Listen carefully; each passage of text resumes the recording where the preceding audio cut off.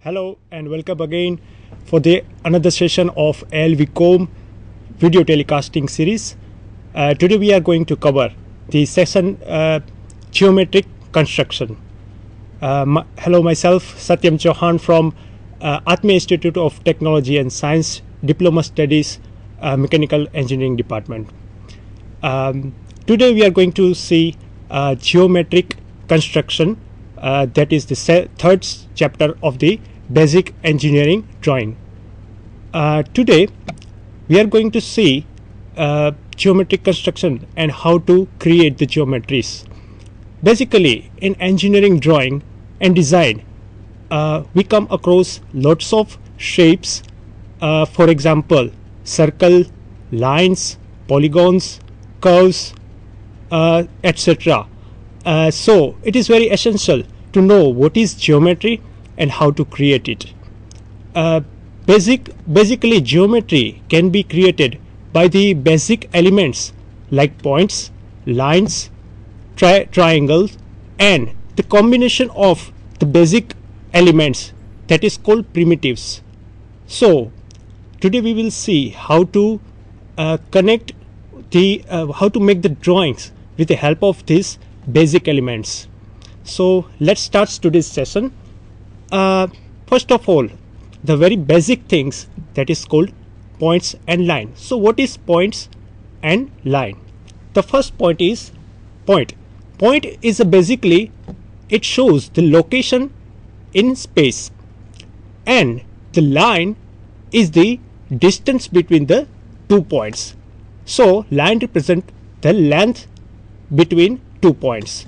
So initially we need to understand what is the point and what is the role of point in the engineering drawing. A point is generally a theoretical location that is neither width, height or depth. So the point is simply shown by a cross of a small lines. It describes the exact location in space. A point is represented in technical drawing as a small cross, as I said, and it should be just look like a dash, and it looks like a 3 mm cross. So that is point. The next we have line, a geometric primitive that has length. So the line has only length and direction but no thickness. So line has no thickness, it means it has zero thickness.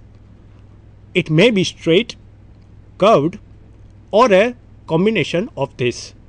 For example, arc. So arc is made up of line. Line also have important relationship or condition such as parallel, intersecting and tangent.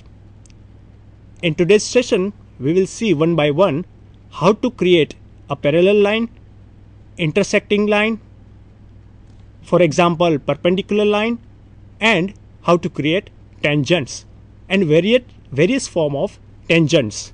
So one by one we will see different examples of how to create the geometry.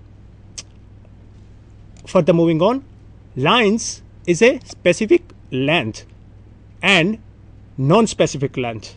So basically line has infinite number of length. So we show the length just for our convenience, and that is called line segment.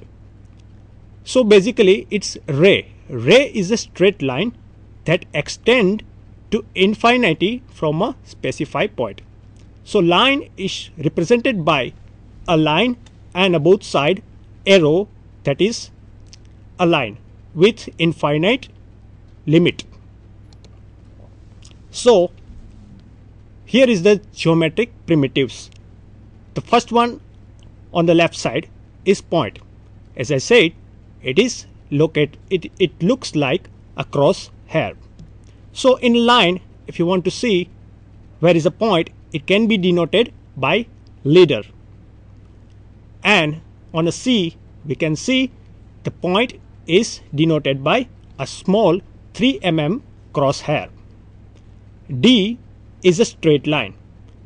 Basically, it represents infinite length. E is a straight line, definite length.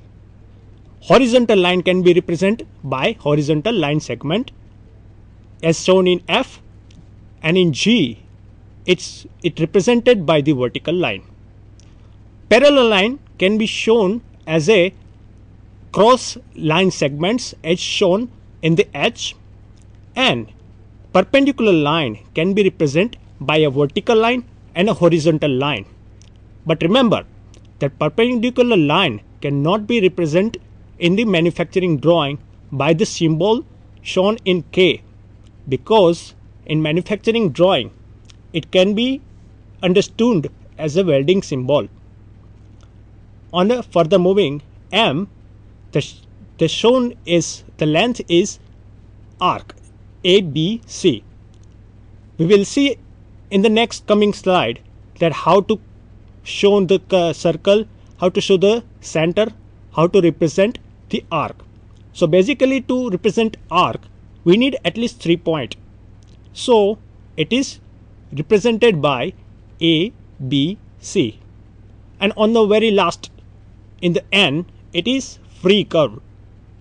Basically, to draw line and another geometry elements and another geometry like polygons, triangle, we need instruments, for example scale and compass. But to draw free curves we generally don't use any instrument, and free curves can be drawn by hands. Further moving on geometric primitives, the basic 2D geometric primitives from which other more complex geometric forms are derived. So these are the basic point, lines, circle and arcs can form another complex geometrical forms that we are going to discuss today coming slides. So how to create this complex elements or complex geometric figure by the using the basic geometric primitives, it will be shown in some of the examples. First of all, we will see what is angles. An angle is formed by two intersecting lines. So for example, a complete circle is a 360 degree.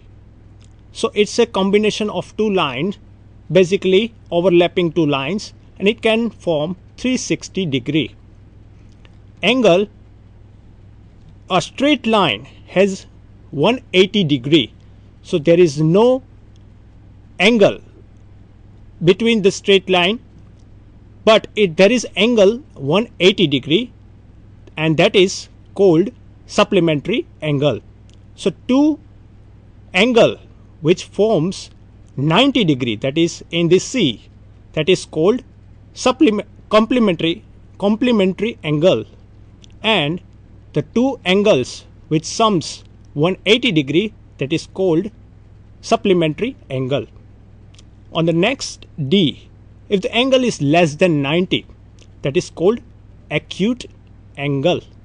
Acute angle is less than 90 degree and it represented in D. On the next one, E is more than 90 degree but less than 180 degree, that is represented as a obtuse angle. On the next is complement array degree, that is 90 degree. As I said, that two angle which sums 90 degree, that is complementary degree, and two angles which sums 180 degree, that is called supplement array angles, as represented in G. On the next, with the three lines we can form triangle. So triangle is a plane figure which is bounded by three straight lines. So very basic polygon, if we can say the triangle is a combination of three straight sides which can be formed by three straight lines, and the sum of the interior angles is always 180 degree.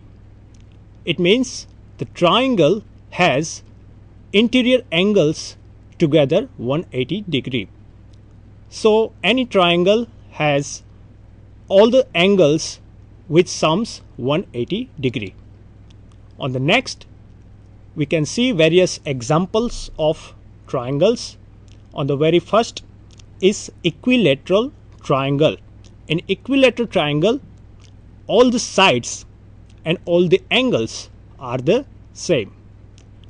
Next, on the B, we have isosceles triangle, which has two sides and two angles equal.